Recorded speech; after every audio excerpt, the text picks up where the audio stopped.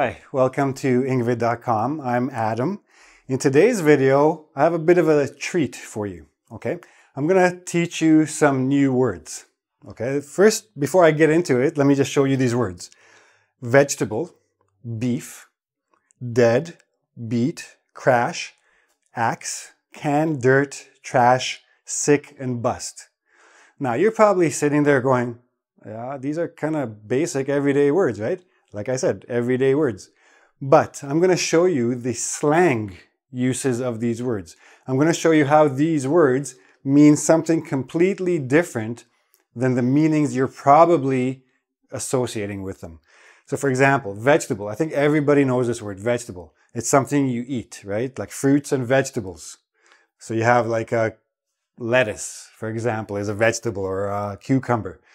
But did you know that vegetable can also mean, when we talk about something being in a vegetative state,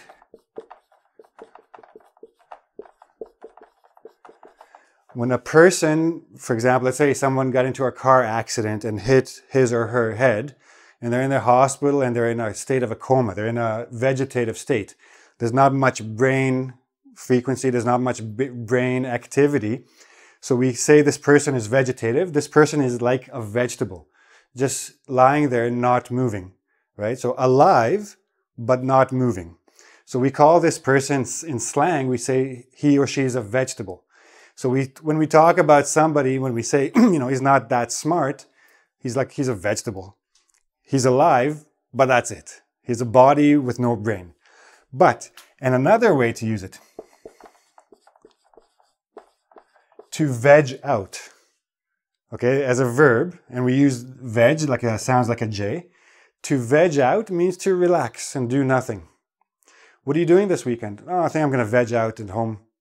Okay, so as a non-native English speaker, you're thinking, veg, I don't know this word. What does veg mean? Oh, like vegetable. You're going to go home and eat vegetables all weekend? No, I'm going to lie on my couch like a vegetable, doing nothing, relaxing. Okay, so to veg out from vegetable, or if someone is a vegetable, not doing anything, or not too much brain power there. Beef. And again, you're thinking, okay, again, food, you eat beef, cow, cooked beef. Beef can also mean complaint or problem. So you go to your boss and you say, I have a beef with you. I have a beef with you. Means I have a problem with you. I have a complaint about you. And the boss says, well, take your beef to HR. Means I don't want to hear your beef. I don't want to hear your complaint. Take your beef to HR. So very commonly used, what's your beef? I have a beef with you. Take your beef elsewhere. Take your complaint, take your problem somewhere else. Okay? Dead. Dead means dead, not alive, but we use it not only for living things, we use it for places, okay? It basically means empty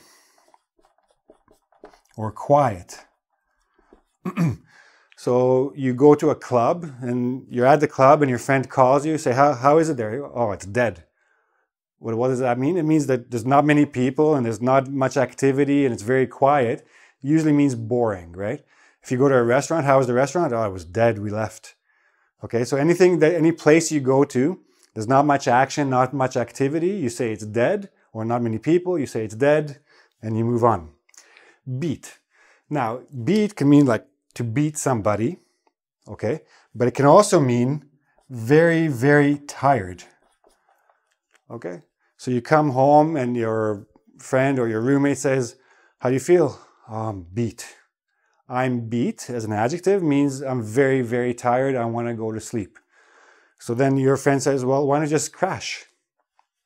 Crash means go to sleep. Or sleep over at someone's house. So my apartment, for example, for some reason has lots of cockroaches. Somebody left some garbage in the hallway and cockroaches came in and they came under my door. Now my apartment is full of cockroaches. So I called the company to come clean it up. but they're going to put like some poison fume to kill them all. So I call my friend and say, I can't stay in my apartment tonight. Can I crash at your house? So crash. But when you think about the everyday use of crash, like a car, crash. That's why it's called a car crash. But crash means to sleep. I'm going to crash. Or can I crash? To sleep over at somebody's house. So beat, very tired. Crash, sleep. Okay? Axe. Now axe is a tool. It's like a long stick with a metal piece, very sharp on one side. And you use it to cut trees. Okay? Again, I'm not a very good artist. Oh, that's not so bad actually. That's an axe. You use it to cut down a tree. But it also means to fire someone. So to fire someone. So the boss is going to axe, or the company is going to axe 1,000 jobs. Axe means to fire, to let somebody go. Okay? Somebody got axed. Got axed or got the axe. Means somebody lost his or her job. You actually hear this quite a bit in sports. The team is doing very badly and finally the coach got axed. Okay? Now, can. Can has so many uses. I can swim. I can do this. I can do that. I have a can of Coke that I'm going to drink. All kinds of different meanings for can. But do you know that can also means to fire someone? So somebody got canned. Now this is a very slang. When you say someone got canned, it means they lost their job. They got fired.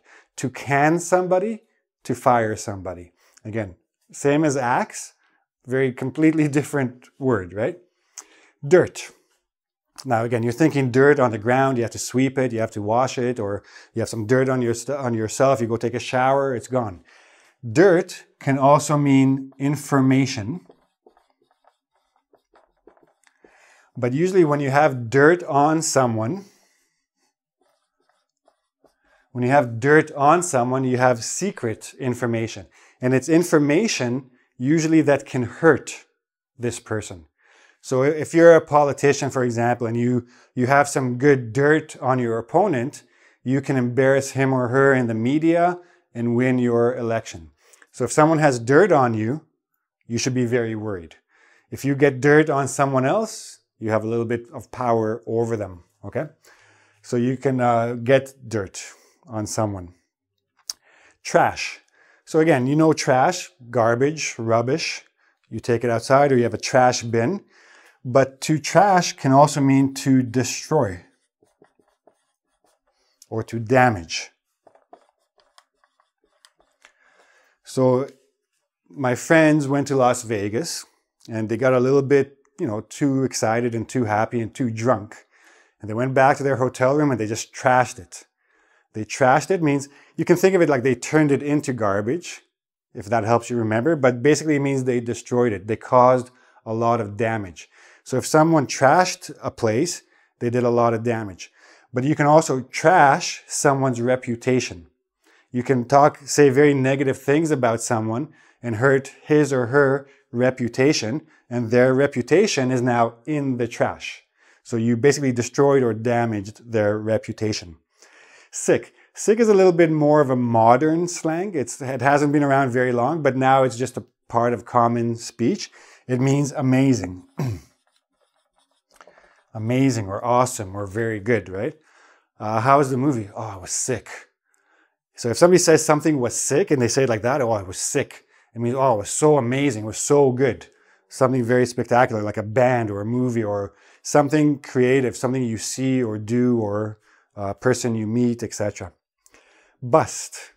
A bust can have two meanings. When you talk about sculpture, like when you have a little sculpture of a person's head, somebody famous, somebody made a sculpture of their head, that's called a bust of the head. Bust also means break. So if you have a vase of flowers and you dropped it, it busts, it breaks. But bust can also mean to catch. To catch someone doing something they shouldn't be doing. And the more common use is busted, right?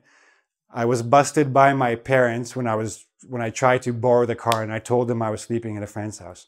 Or some kids are smoking cigarettes in the washroom at school, and the principal comes in and he catches them doing this action. They are busted.